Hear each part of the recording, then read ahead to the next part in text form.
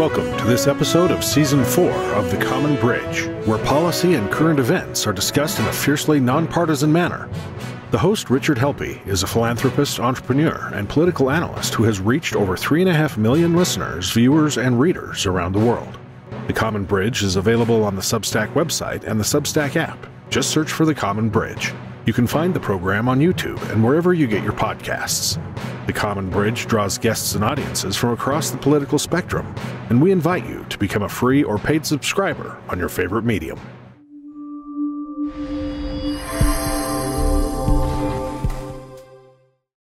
Hello, welcome to The Common Bridge. I'm your host, Rich Helppie. Today we've got a very delicate topic for this episode. It's about transgenderism. As you know, on The Common Bridge, we strive to hear from all perspectives, and we've got many invites out. We're going to hear from one perspective today with our guest, Leor Sapir. Leor, welcome to The Common Bridge. Thanks so much for being with us. Thanks for having me, Rich. Throughout history, there's been practices of gender switching. Sometimes at a time of more defined gender roles, as occasionally some dual gendered or non-gendered people throughout history. It's very rare, but it's happened. Since the beginning of humankind, and perhaps against their will, we had the eunuchs.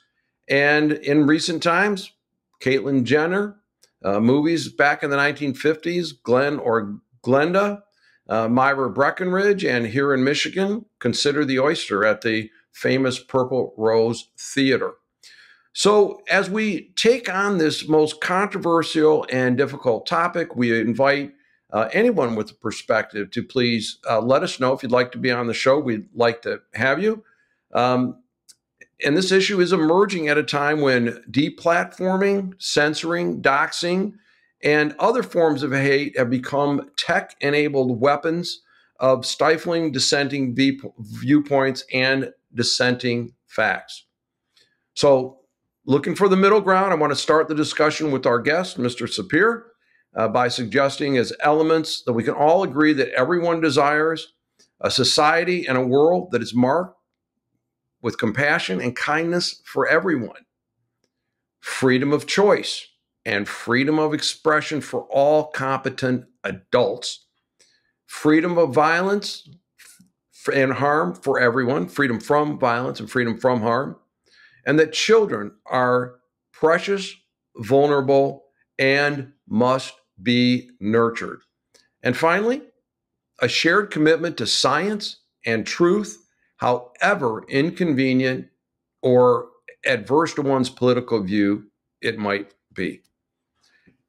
Leor, welcome to The Common Bridge, and our audience likes to know a little bit about our guests. So if you don't mind, where did you spend some of your early days? What's your education and career arc been like, and what are you up to today?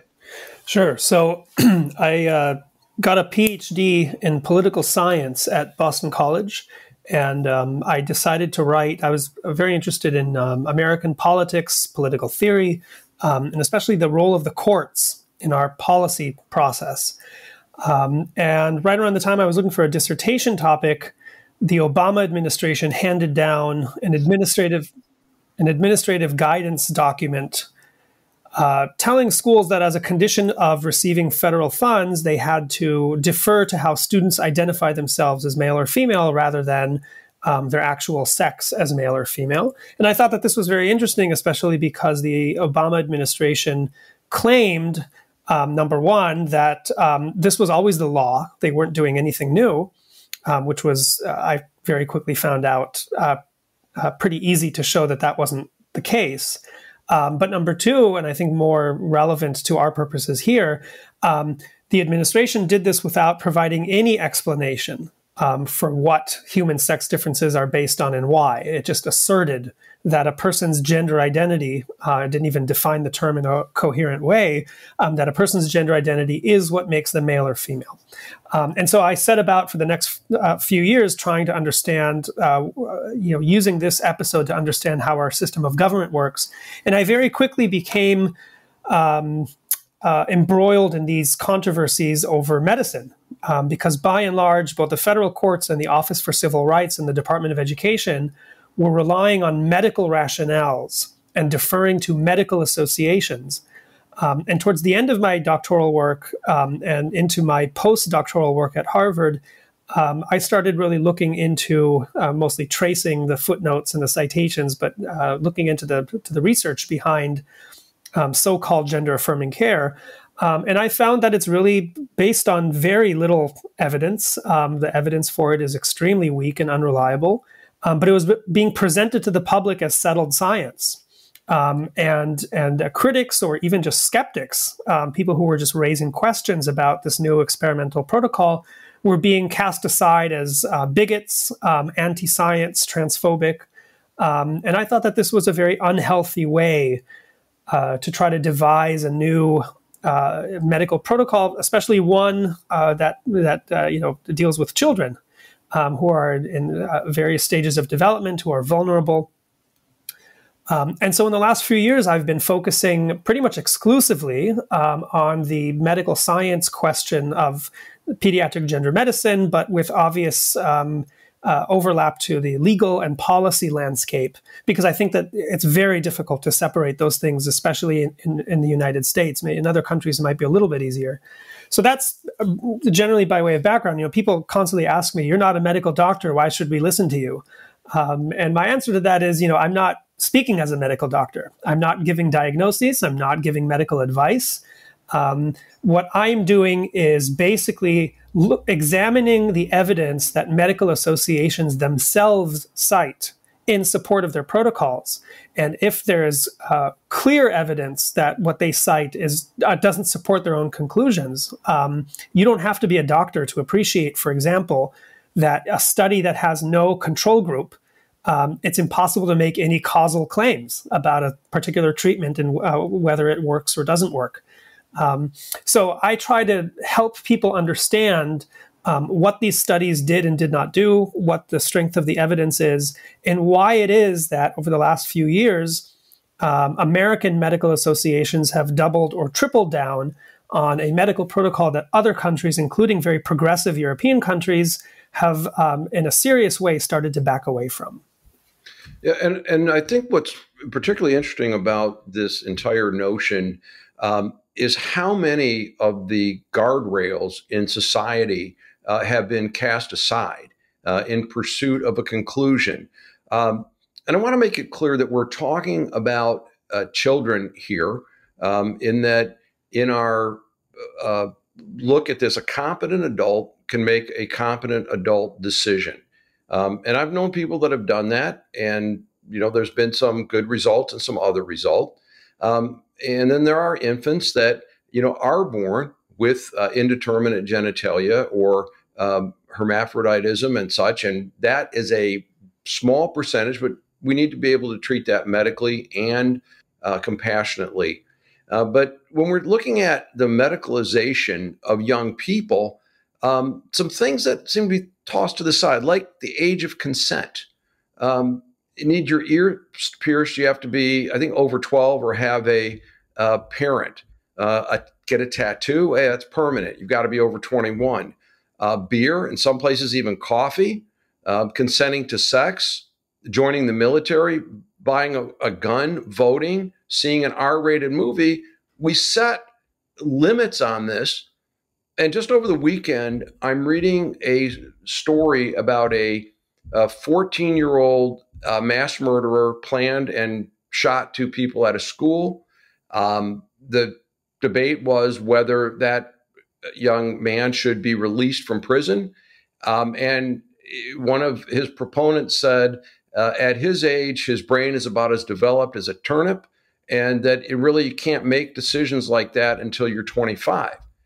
And I thought to myself, if you could be a depraved killer to shoot a 6-year-old at the age of 14, but somehow you're going to mature out of that, this idea that you could be 10 years old and make a decision about gender just doesn't seem to fit. But what am I missing here? Well, Rich, you're raising probably the most controversial aspect of this debate, which is to what extent do kids have the ability to consent or even just basically understand, grasp the gravity of the decision that they are trying to make. You know, I've spoken with adults, including transsexual adults. They prefer sometimes to be called transsexual, not transgender, who say, you know, that going through puberty, as hard as it was, allowed them to mature into adults who can have kids, who are fertile, who can have kids, who are sexually functional. And that this is a very important part of their lives, and their lives would be miserable without their kids. And so, but of course, as kids, if you had asked a 12 or 13 or 14-year-old version of them, do you think that you really want to be a parent in the future? They would have said, ew. Because what kid that age wants to have children of their own, right? It's not even remotely within the spectrum of things that kids care about. But let me say just a few things about this question of consent, which I think is, again, is obviously central here. The first is that what sometimes activists like to say is that the kids who are agreeing to these treatments are providing assent and not consent, meaning the fully informed consent is actually given by their parents, not by them themselves. They assent to it, meaning they agree to it, but they don't provide the kind of legally relevant basis for medical interventions. We can get to what that means. We can get to why that consent by parents is, to say the least, questionable under the current affirmative protocol as it's practiced in the United States. But I would just put that on the table. The second thing that I think it's important to understand is that unlike you know, getting a tattoo or drinking beer or driving a car, according to advocates of the affirmative care model of treatment, you know, these are not elective treatments. These are medically necessary, and as they now like to say, life-saving, because they invoke the idea that kids will kill themselves if they're not given these interventions. Meaning it's a medically necessary intervention for a medical condition. And of course, a kid doesn't have to agree to having a medical condition in order to be diagnosed with that condition. So in other words, what they're doing is they're using an approach that emphasizes the clinical benefits of these interventions, as opposed to an approach that we see is much more common among adults, that relies on informed consent. Right. If you want to get, if you want to get a boob job, you don't have to prove that it's going to, as a mature woman, you don't have to prove that it's that there are clinical benefits associated with getting enhanced breasts. It's your choice, and as long as you are appraised of the risks, of the health risks involved, you can give informed consent. But at the same time, we recognize that that's a cosmetic procedure. It's not. Well, there's two things about that. First of all, informed consent means there needs to be a medical standard of care. And my understanding with these gender affirming treatments, as they're called, that there is not a standard of care. Breast augmentation, the first question the plastic surgeon is going to ask is, what's your expectation of this surgery? And they're screening to make sure that there's a correct or a reasonable psychological expectation, and versus my understanding of the youth is that, first of all, that we can't figure out what the parent's responsibility is. And, you know, kids are raised, look, if an adult is trying to tell you, don't tell a secret, that's generally somebody that's not interested in your best welfare. Look at all the situations we've had with the priests abusing children and such. That was a secret to be kept from the parents. Okay, you've put a lot on the table, Rich. I do want to kind of go back a little bit, because there was one additional aspect of the consent question, which I think is absolutely vital, and maybe the most important of the three that I was going to mention. And then we can get back to standards of care. We can get back to social transition, which includes pronouns and all these kinds of things.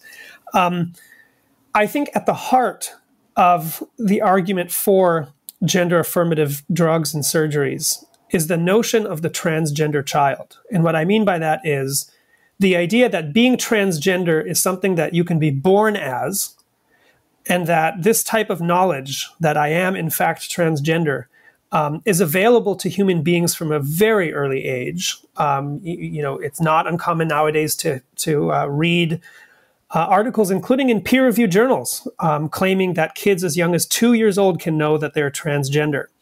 And so if you accept the notion that some kids simply are trans in the same way that some kids are gay, some kids are left-handed, some kids are tall, some kids are dark-skinned, some kids are light-skinned, and so on and so forth. If you accept that it's just a natural category of human life, it's very hard to then see why we shouldn't give transgender medicine to transgender children, right? So the practical consequence of accepting the notion of the transgender child is to reverse the burden of proof that normally exists in medical ethics. Because usually in medicine, if you are going to intervene in the human body, either with drugs or surgeries, or even with psychotherapy, there has to be a pretty compelling reason for you to do so. That's the practical consequence of taking seriously the oath to first do no harm, right? So usually the burden of justification is on those advocating for certain treatments, or certain interventions, I should say, as treatments. But if you accept the notion of the transgender child, and if it seems intuitive to you that transgender children should get transgender medicine, then the practical consequence of that is really to flip the burden of proof. So that now the burden of proof is on people like me to explain why transgender children should not receive transgender treatments that we give readily to transgender adults. So at the heart of this debate, I think, is the concept of the transgender child and the questions about, and further than that, philosophical questions about what is gender identity? Do all human beings really have it? How do we know that we have it? And these are very complicated questions. But I think it's enough right here just to point out that we don't have evidence. Put it this way: we don't have evidence that some kids are just born transgender. Let's start there. Let's unwrap that a little bit, because early on you mentioned where's the control group, and again I'm setting aside the percentage of babies that are born with indeterminate genitalia, or they might have gonads and a uterus, or this happens, okay? And these are things that clearly call for some medical review and or medical intervention. I'm talking about what we used to say, here is a boy or here is a girl, not that's your sex assigned at birth. But you mentioned a control group, because if this has been a problem for so long, where are the 50-year-old, 60-year-old, 70-year-old? There should be a large cadre coming to the fore saying, yes, I was transgender, but I didn't have affirming care available to me, and it's ruined my life. And I'm listening for them. And to date, I have not seen any evidence that there is a group of people out there that believe they missed the window to change their gender identity. Am I missing something? Is there something out there in the literature that says that there is a control group? Well, I think you're definitely right to point out that we would expect to see a much larger presence in public discourse of older adults who say, if only I had these procedures available to me, my life would have been immeasurably better. These individuals do exist, but we also have a lot of older, again, I use the word transsexual because that's usually the word that they use. They don't like the word transgender. They recognize it as kind of a new linguistic shift that brings in a lot of phenomena that they think is completely irrelevant and even harmful to what they regard as appropriate medical care. But so let's leave that aside. Let's just use the term that they prefer.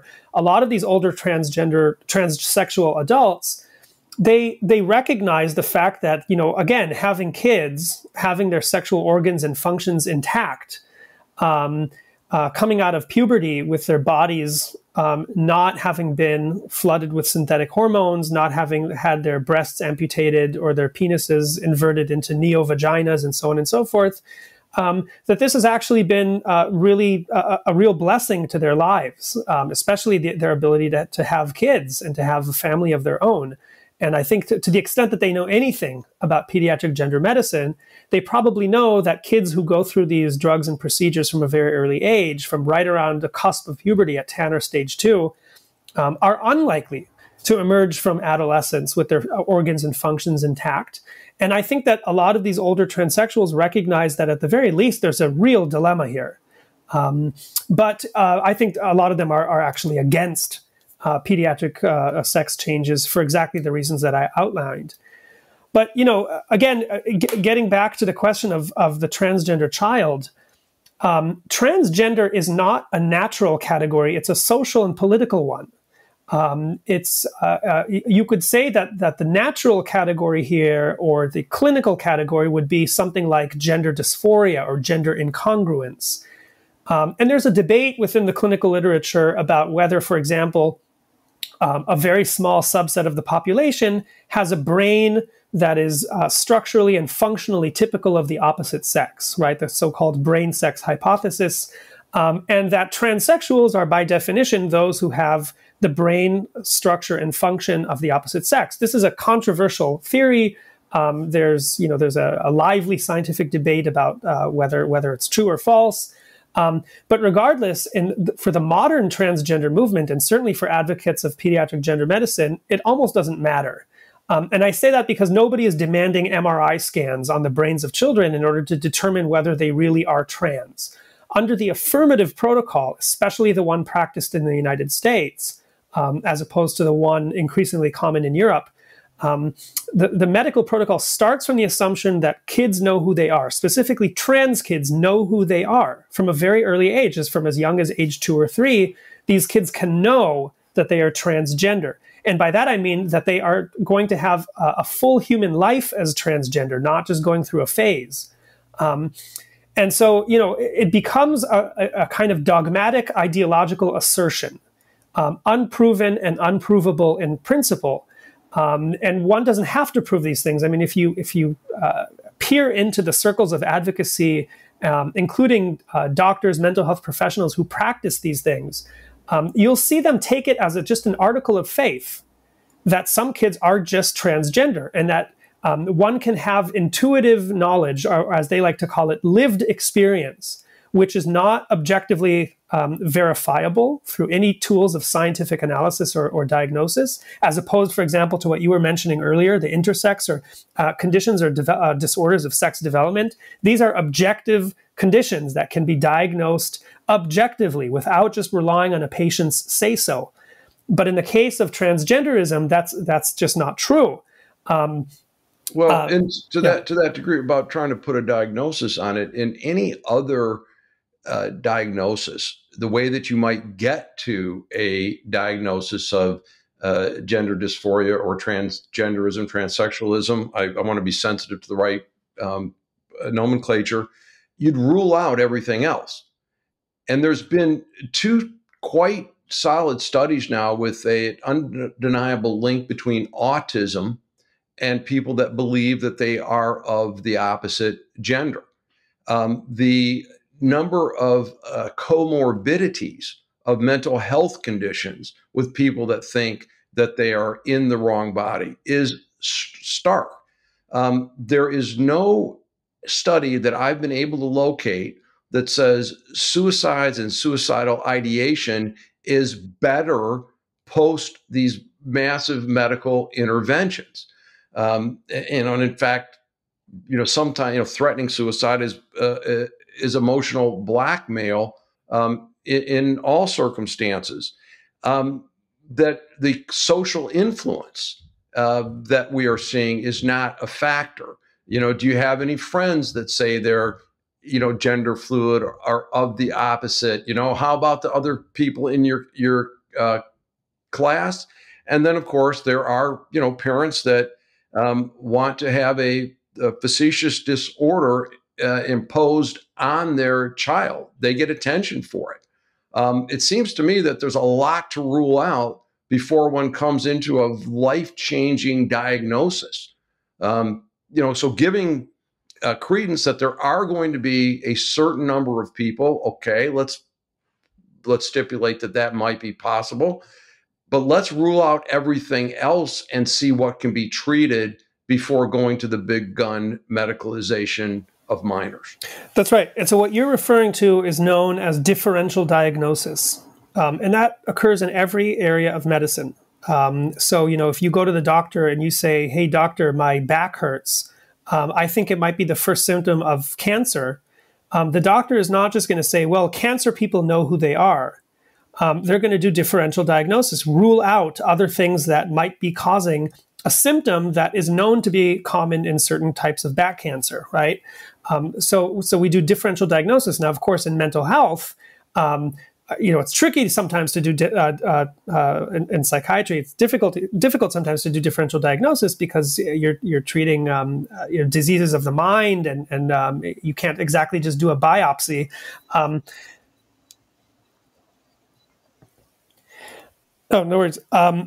So yes, there has to be differential diagnosis, and one of the points that I've been trying to make in my writings and my research, and to convey to policymakers and especially to the medical community, is that the affirmative model that has taken root in the United States, if you want to kind of reduce it down to a slogan, it's basically no differential diagnosis. We don't do that because differential diagnosis entails prolonged intensive psychotherapy, where you don't just take a person's trans identification or desire to escape their body at face value, but you in fact, you set it aside and you say, okay, I hear that you feel like you are the opposite sex, but let's try to talk a little bit about your history, your other mental health issues. Let's do a comprehensive assessment to see if there might be something else that's driving you to think about yourself in these terms and to think that your life will be much, much better if you take these drugs and surgeries. You might think that kind of psychotherapy first, intensive psychotherapy first approach is absolutely common sense, and it's the least invasive way to treat kids in distress in these circumstances. And in fact, that is what European health authorities are now recommending. But the affirmative model, as endorsed by American medical associations, says that form of exploratory therapy, they've called it conversion therapy. And in doing so, they're borrowing a term that has been used in another context, a context that is if you're thinking about this as a scientist would, is unrelated to the context of gender identity development. And I'm referring, of course, to homosexuality. In American political culture, partly for strategic reasons, the T has been lumped together with the LGB as if it's all part of the exact same phenomena. But in fact, these are very, very different things.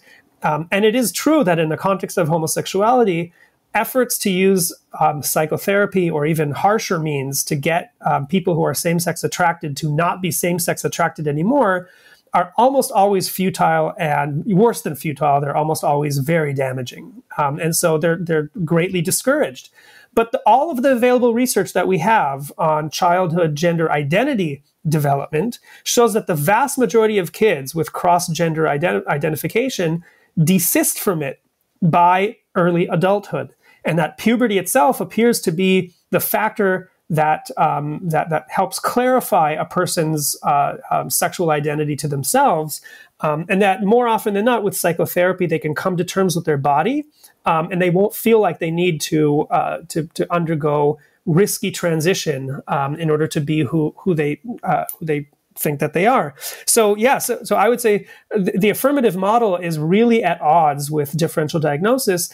And this is not, just me making inferences. The American Academy of Pediatrics in 2018 published a position paper that explicitly said any psychotherapeutic approach that does not automatically and uncritically affirm, meaning agree with, a child's self-diagnosis of being trans is conversion therapy. This is a wildly irresponsible position to take. All of the evidence that they cited in that position paper actually supports the opposite hypothesis. That paper was written by a single medical doctor who was still in his residency and had virtually no clinical experience. He himself reviewed his own paper. So it's a position undertaken by the American Academy of Pediatrics on the basis of one inexperienced doctor with virtually no input from the wider medical community. And in the paper itself, they say Dr. Jason Rafferty, who's the author of the paper, is accountable for this position statement, but he has not been willing to respond to or engage with critics ever since 2018.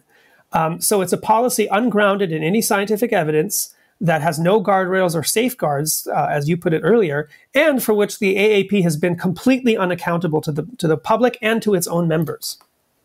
And I can see where the momentum starts with we're not going through normal diagnostic procedures. And the difference between a person that is born as a homosexual and discovers that as their awareness increases, they could be a man who is attracted to and loves men, but he's still a man. He's still not trying to medically change his body. Or similarly with a woman that's attracted, and as we've seen that people do change over time. They are people that are bisexual and asexual that at different periods of their life, or who might come in and out of their lives, they may change who they're attracted to or who they're in love with, but they remain their own biology versus something that's been contorted. That's part of the problem, is that we've now, sex used to mean something very specific, and then the term gender entered into the lexicon for a variety of cultural reasons. And now, the trans movement over the last 10, 15 years has conflated sex and gender so that now we use the two interchangeably. There are two sexes. There's disorders of sex development, but there are two sexes. There are no genders. That doesn't exist. Gender refers to social and psychological understandings of sex. And so in that regard, you can say that different cultures have different understandings of sex, and that's inarguably true. But it doesn't mean that there are more than two sexes, and it certainly doesn't mean that there's more than two genders, unless, again, you're conflating the two terms. And then gender identity, what exactly is that? Well, that's a person's core sense of gender. But again, what is gender? So you have to come back to saying it's a person's core conception of their own sex. Well, that core conception can either be true or false, but it can't it can't supplant a person's sex. So when you think about this, we have a diagnostic and treatment protocols for everything else. We have the Hippocratic Oath about doing no harm, and we seem to be breaking through all of those guardrails and checkpoints. Who profits from this? Why is this being pushed so vigorously, and so much noise around it? And look, I will tell you also, part of my research in preparing for this talk today, there's really well-funded not-for-profits out there that are clear advocates. Ask no questions, get to surgery as quick as we can. Why?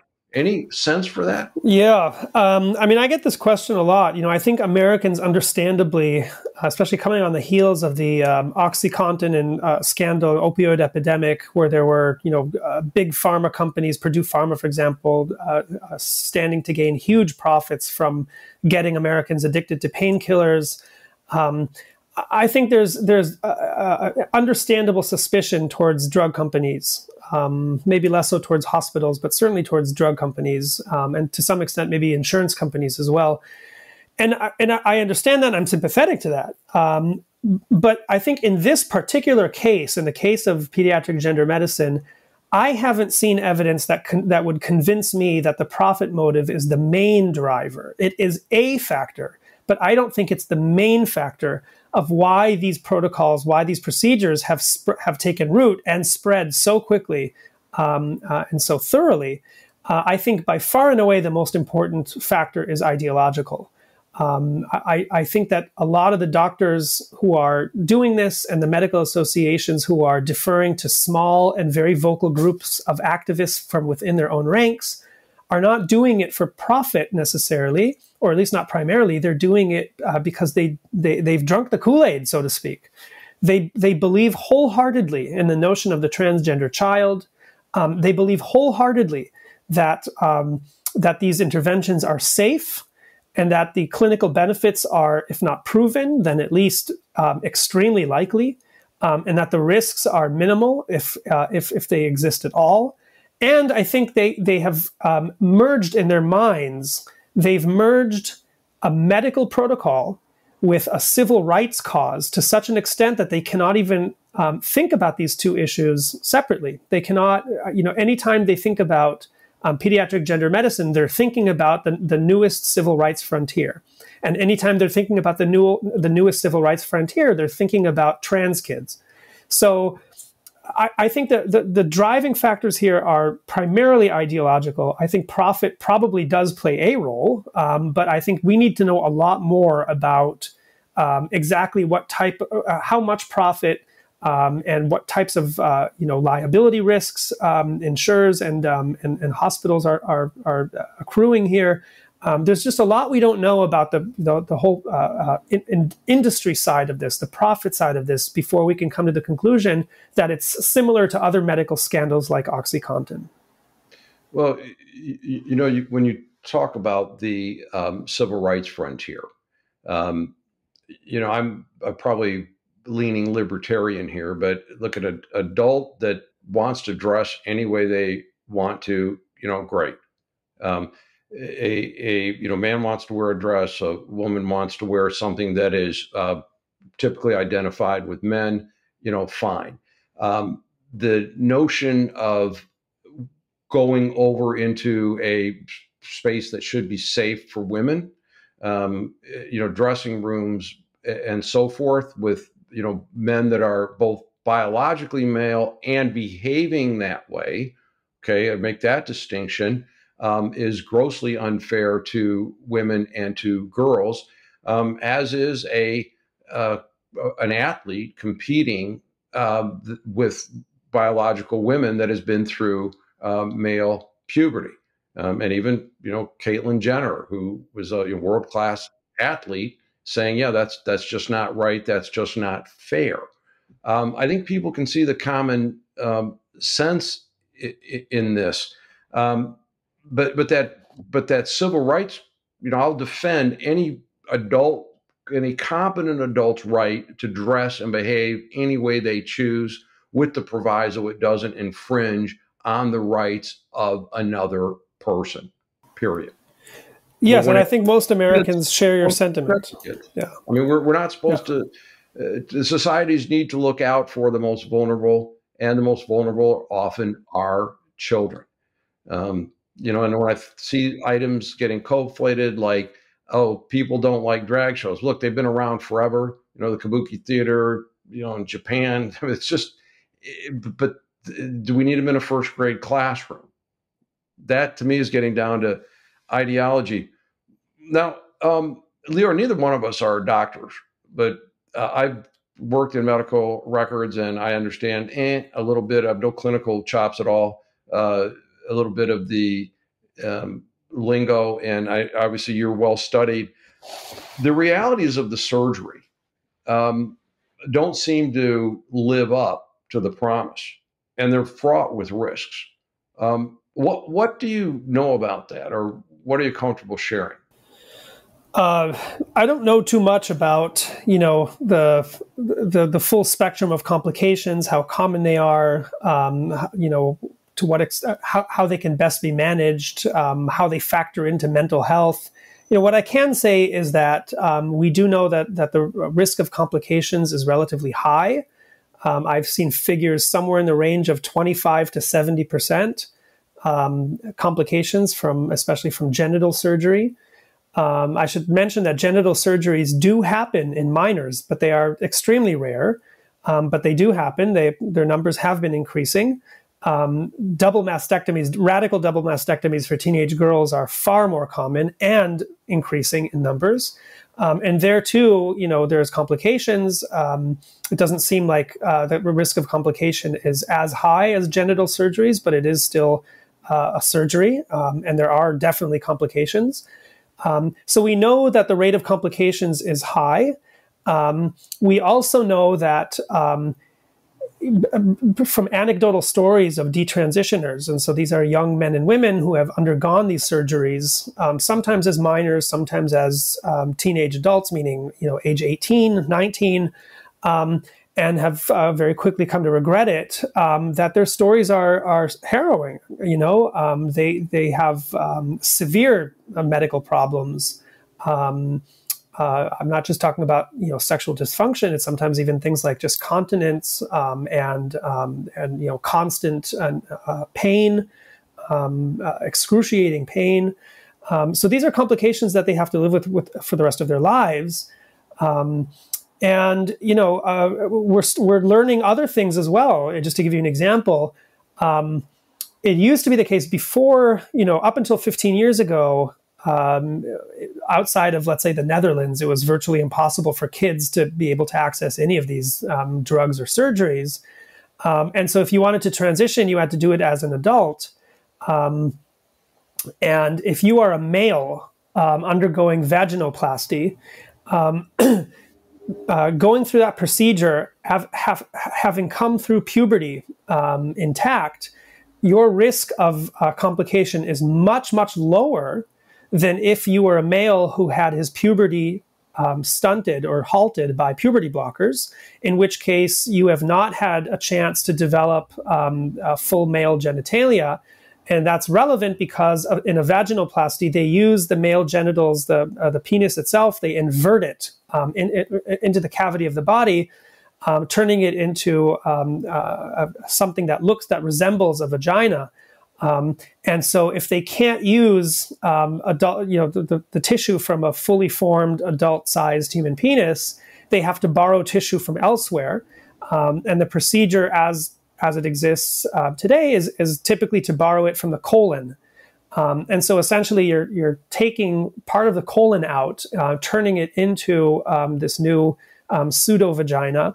And that carries huge risk of complication, not just because the new organ that you're creating, you have secretions and smells and all these kinds of problems, but also because you're opening up a second surgical site, and that always carries a lot of risk. So, for example, in the Dutch study, which is often considered the gold standard of medical research in this area, they had one death among their very small number of patients, and that death was because of a vaginoplasty from a male patient whose puberty was blocked, and they had to borrow from the colon. So these are not negligible problems; they're enormous problems. And again, if you're talking about adults, let's say a 25-year-old whose brain has fully developed, because we know that cognitive development happens until around age 25. So if you're a 25, 26, 27-year-old adult, you can fully grasp and you're given all the relevant and accurate information about the chances of complications, the type of complications, what it would be like to live with those complications. You can make an informed decision. I think there still are some ethical issues of do no harm that have to be considered. I don't think that people can just consent away to anything they want. I think there should be some guardrails still. I do support adult transitions, but not without some guardrails. But at least you're capable of understanding what it is that you're agreeing to. The problem with pediatric transition is that we know, for example, that 93 to 98% of kids who go on puberty blockers go on to cross-sex hormones. And once they're on cross-sex hormones, the chances of them getting surgery also increase exponentially, partly because if your body is partly female, but you've been on puberty blockers followed by testosterone, your dysphoria could actually intensify, right? Because you're kind of in this in-between category where your physical, natural body is pulling in one direction, and the synthetic body you're trying to give yourself is pulling in another direction, and that actually creates internal conflict. And so that can increase the likelihood that somebody like that is going to agree to surgery that person might not otherwise agree to. So, and of course, the same goes for biological males. So putting kids on the medical transition path greatly increases the chance that they will end up on the surgical path as well, even though when medical professionals are explaining this to the public, they tend to say that all these phases of treatment are totally separate and distinct, and that you can agree to one and not even be bothered by the other until we have to cross that bridge. That's just not true. I agree with that in the reading I've done and the individuals that I've been able to contact. The treatment starts with, let's change your pronouns and let's keep it a secret.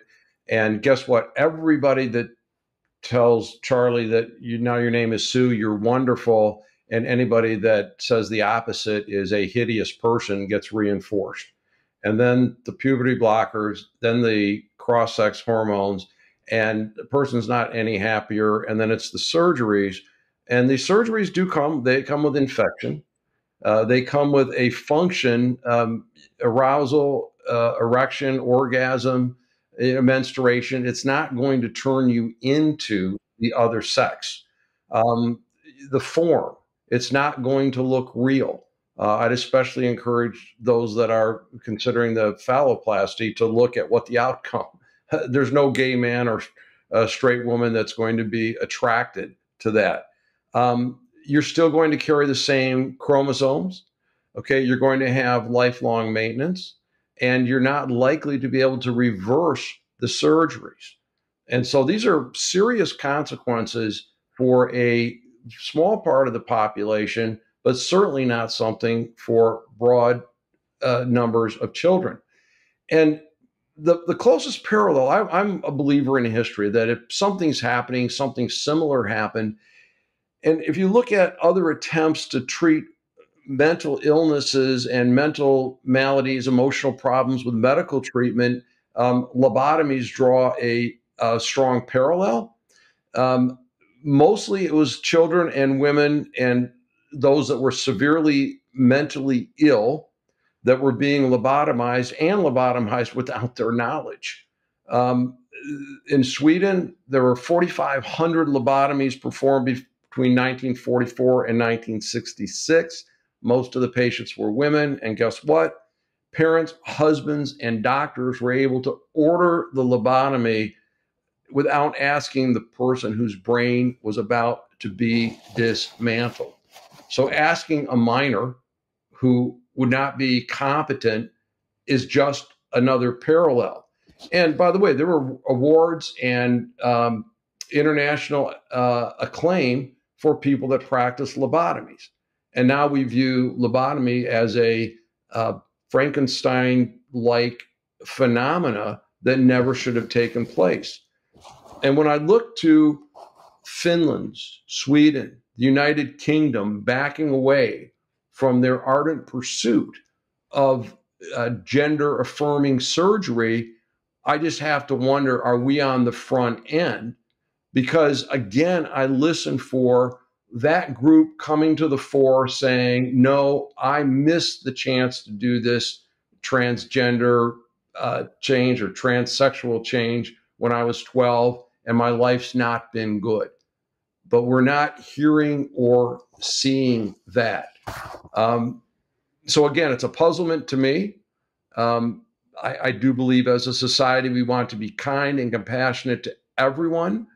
I think everyone needs to be able to earn a living, live in peace without violence. But it just seems to me that and I like the way you put it, the conflating of civil rights with a fairly experimental medical procedure is not the way to get there. Yeah, I agree with that. Leor, what didn't we talk about today that maybe we should have covered? And is there any ideas as far as like what good versus bad public policy might be? Sure. I mean, there's plenty more that we could talk about, but let me maybe touch on two issues that I think are very front and center in the news, very controversial. One of them concerns the question of social transition. You raised kind of pronouns and stuff like that, right? So this is now happening in schools all the time. We get reports from parents. We see videos on social media being posted. Now, schools are not even hiding it anymore. They sometimes have this stuff written down explicitly in their own internal policies. Some schools have adopted what they call gender support plans, which is where they basically defer to the child no matter what the age, and they say, we will use your preferred name and pronouns, and we will ask you if to share that information with your own parents. So let me just say a few words about that. I think for the most part, and there's exceptions here, but for the most part, teachers and school administrators who do this are doing it because they think they're being kind and inclusive. They're doing it for good intentions.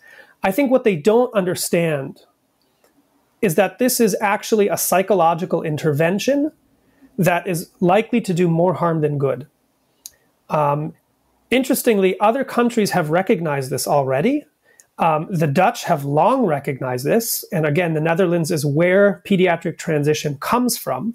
And the Dutch researchers have actually always recognized that social transition is not just a neutral act of showing respect, but it's a powerful psychological intervention that can lock in a state of confusion or distress and turn it into a more permanent state of mind that would make medicalization more likely. Whereas without the social transition, the child would have come to terms with their body and their sex, and in all likelihood come out as gay. In the UK recently, the National Health Service issued new draft guidance in October of 2022, strongly discouraging social transition in children and in adolescents, saying that social transition should happen only on the basis of a gender dysphoria diagnosis and with the supervision of a mental health professional and informed consent, which really shows you that the NHS is taking seriously that this is not just a neutral show of kindness, but an active psychological intervention. Here in the United States, the picture is very different. For the most part, the people who run schools and dictate policy on this area are convinced. And if I forget to circle back to this, don't let me off the hook, but I can explain why they're convinced. But they're convinced that this is a neutral act of respect, and that parents should only be brought into the decision if the child agrees. If the child says, yes, my parents are going to support this decision. If the child says, no, my parents are not going to support it, the school can and should hide it from the parents. Here's what we know based on research, on over 4 decades of research. We know that in the vast majority of cases of children who have cross-gender feelings, behavior, and identification, they grow out of it by early adulthood. Something to the tune of 85% of them will come to terms with their body and their sex. A majority of those will realize that they're actually gay, and that their feelings of cross-gender identification were actually early signs of same-sex attraction. In 2022, last year, there was a research paper published by Christina Olsen. She's at Princeton, showing that kids at ages, I can't remember the exact average age there, something like I think it was 6 to 11. It could have been 3 to 11. I can't remember the exact range of ages, but kids who had cross-gender feelings and behaviors who were affirmed socially, meaning they were socially transitioned, new name, new pronouns, and so on and so forth. 5 years later, 94% of those kids had not come to terms with their body and their actual sex, meaning they persisted in believing that they were either the opposite sex or some in-between non-binary category. Well, where would the support come from if they said, that was a phase? And where could they turn to say, I was Carl and now I became Christina? Where's the backward migration path that said, I've changed, I'm not sure about this? There's no place to go. Yes, I mean, especially in an affirming environment where the idea is that if a child has regret or changes her mind or anything like that, that's kind of a telltale sign of what they call internalized transphobia, as opposed to just kind of a natural course of progression of gender dysphoric behavior. But just to finish off the thought that I was starting earlier, then the question is, okay, so what to do with this study? Because it seems to contradict 4 decades of research. 11 previous studies have found that the vast majority of these kids desist. And here is one study that comes along and says, no, actually, almost all of these kids persist. And of course, activists in support of the affirmative model said, okay, because this study is more recent, it supplants all previous research. Now, that's one interpretation, but it's by far and away not the most persuasive. Why? Well, the most important thing to know about these 11 versus 1 studies was that in this latest study by Christina Olsen, the kids, as I said, were fully socially transitioned, whereas in the previous studies, they were not fully socially transitioned.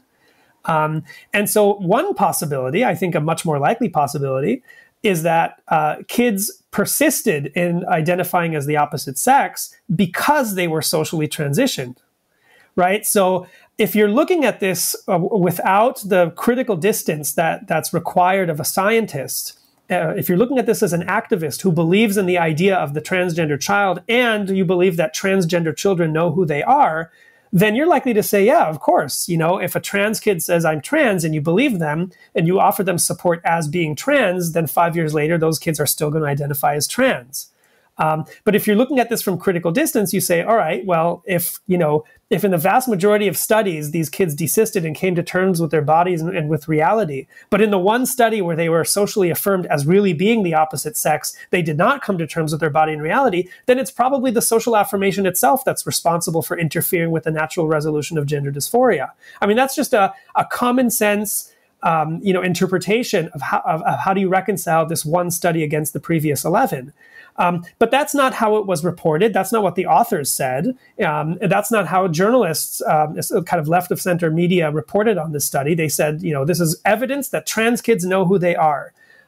So that's the state of the debate. Now, along with my colleagues at the Manhattan Institute, we recently authored an amicus brief for a lawsuit, actually for a couple lawsuits, one in Massachusetts, one in Florida, dealing with secret social transition of children in schools. And by secret, I mean where the parents are either not informed or they are informed and say no, but the school goes ahead and does it anyway.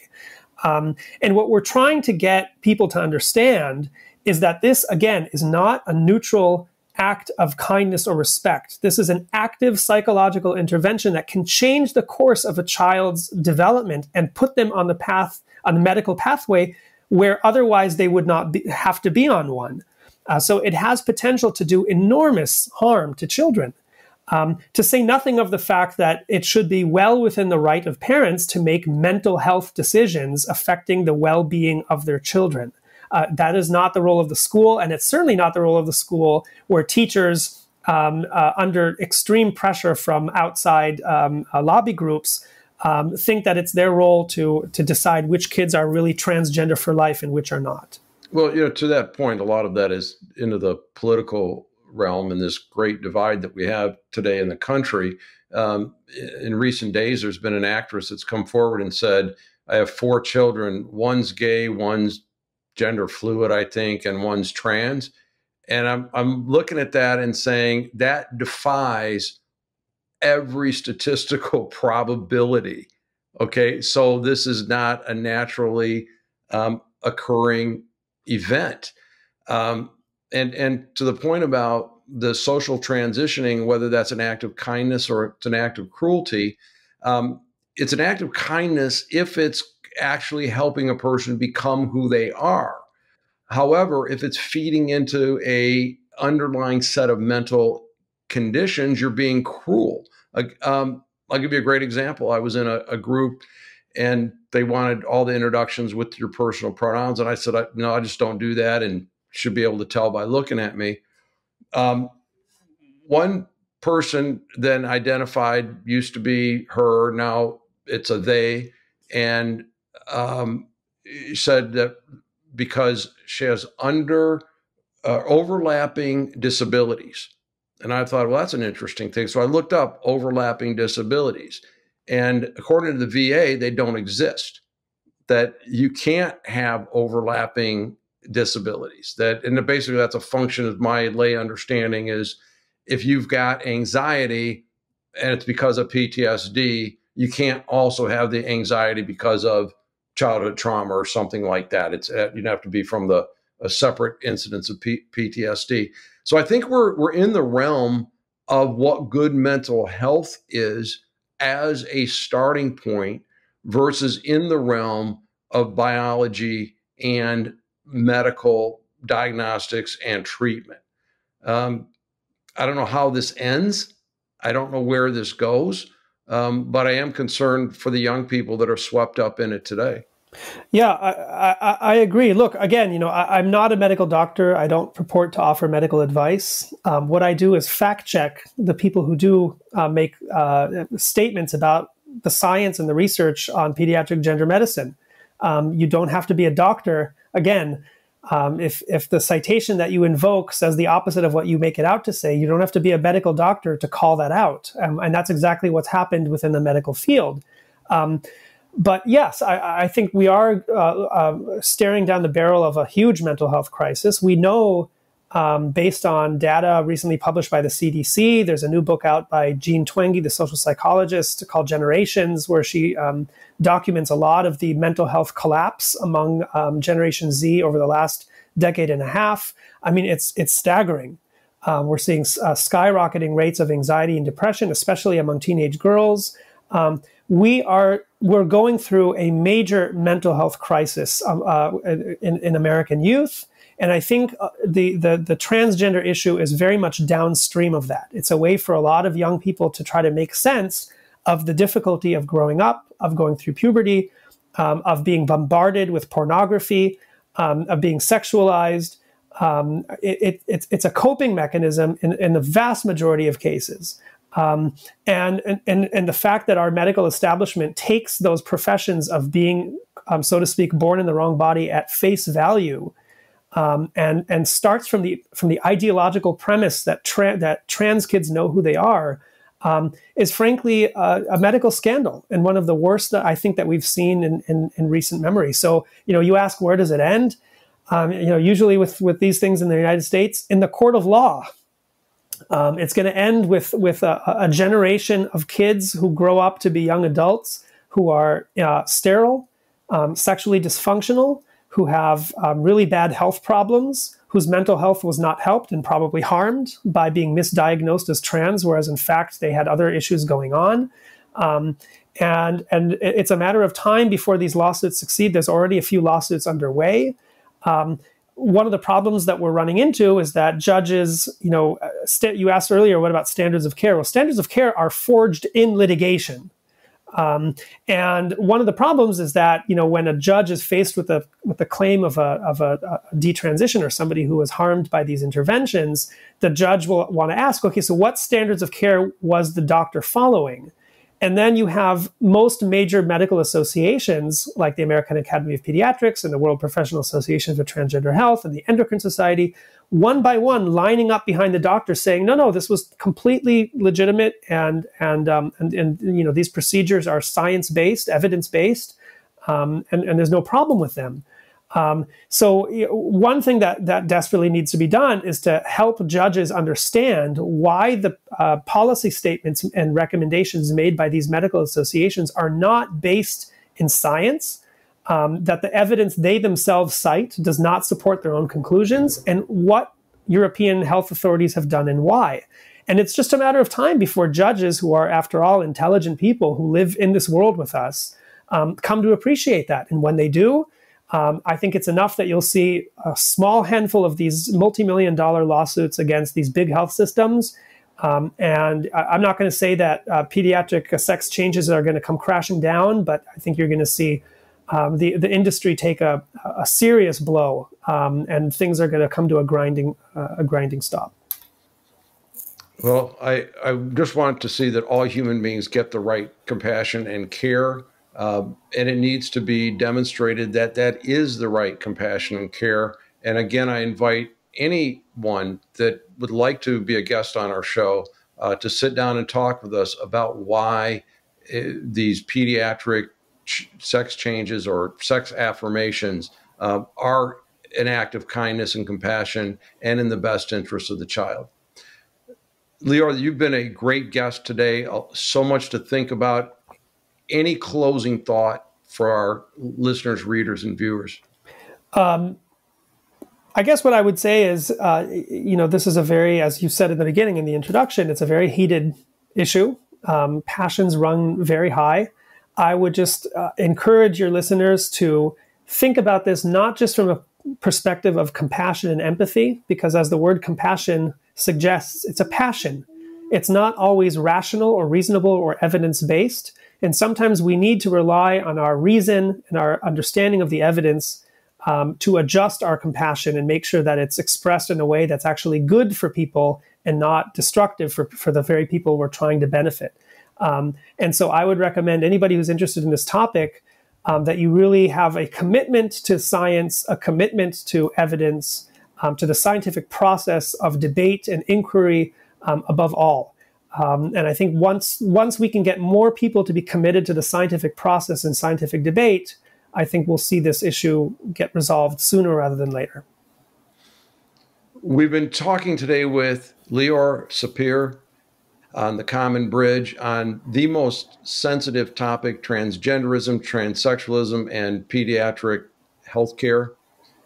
And this is your host, Rich Helppie, signing off on the Common Bridge. Thanks for joining us on the Common Bridge.